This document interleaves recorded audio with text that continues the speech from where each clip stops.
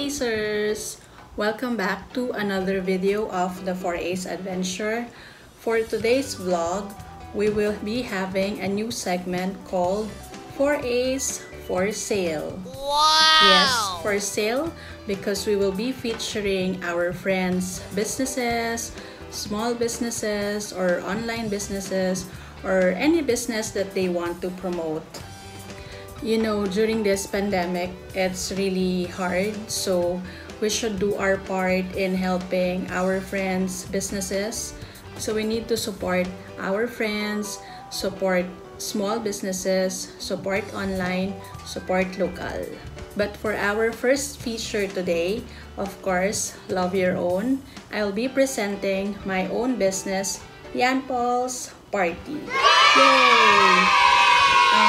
Yanple's Party, we cater to kiddie parties or any parties, weddings, events, corporate events, or any events. We can do that. You just PM me if you need my services. We do decors, balloon decor, event styling. We have food, catering, food cards, entertainers. We have host, magician, whatever you need in your parties. We have that, so you just call me or you can PM me. You just visit our FB page so you can check our services. But since it's pandemic and events are still not allowed until now, so most of us are just having their celebrations at home. We're just having house parties, so most of it are DIY. So for this vlog, I will be teaching you how to DIY your own decors. Yes, I will be showing you the steps on how to do your own balloon decor. It's just easy, you just need a little practice. You just need to buy your balloons and a pump, so you can create your own balloon arc, which you can use as a backdrop on your house celebration, on your house parties. So I hope you will watch the video after this, and please like, share, and please subscribe to our channel. Thank you for watching. Bye! For the balloon arc, we're gonna inflate balloons of the same sizes.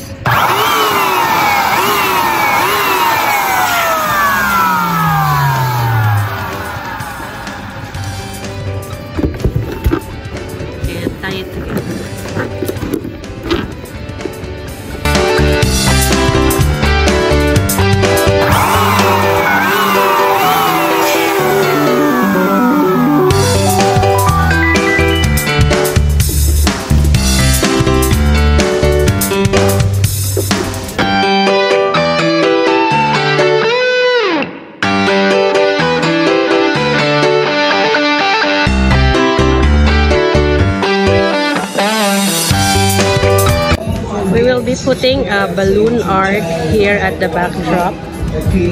I will show you how to do a balloon arc. For the balloon arc, you'll have the two pairs and twist it together and tie it with a string.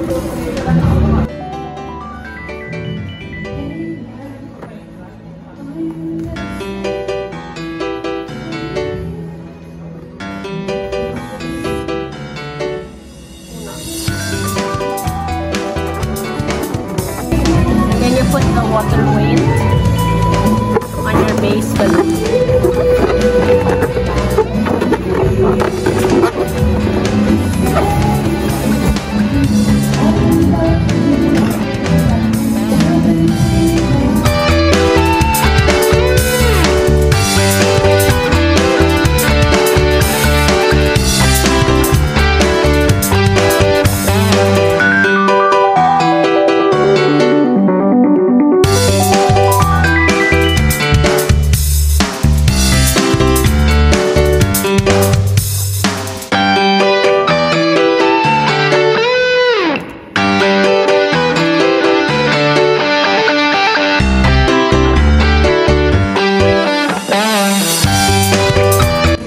made 8 sets already for the pillar, and we will start the arc here on top on the 9th set.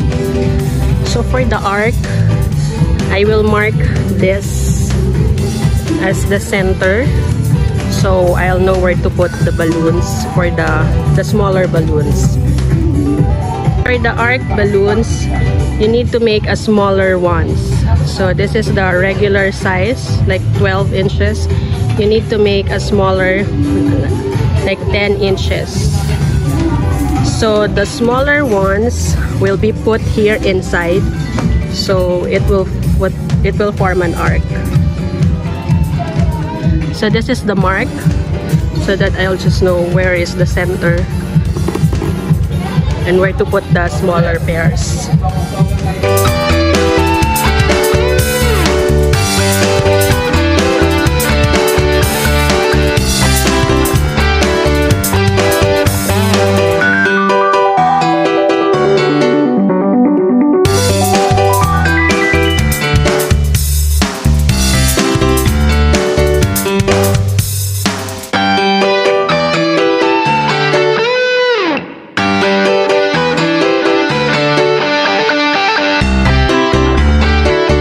Done this so far, so you can see the smaller balloons are inside, so it will automatically form an arc.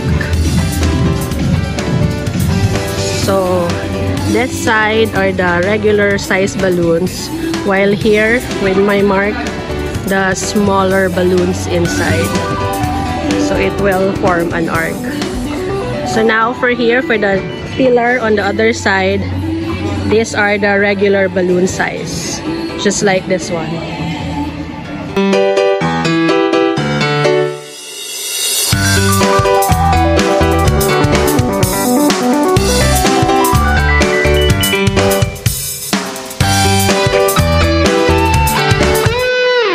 So there's the finished arc, balloon arc. We'll just put some stars over there. We are putting these small stars to the balloon arc. We'll just use these glue dots to glue it to the balloons.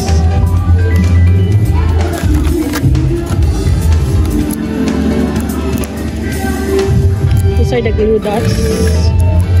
We'll just stick it there. Pull it.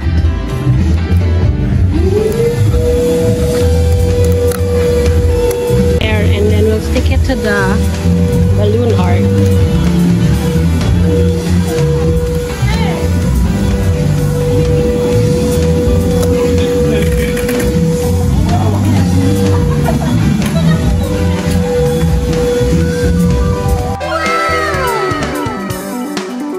The balloon arc, I just put some stars, small stars, and the 60 for the 60 years of the celebrant. And then here is the final arc with the names and the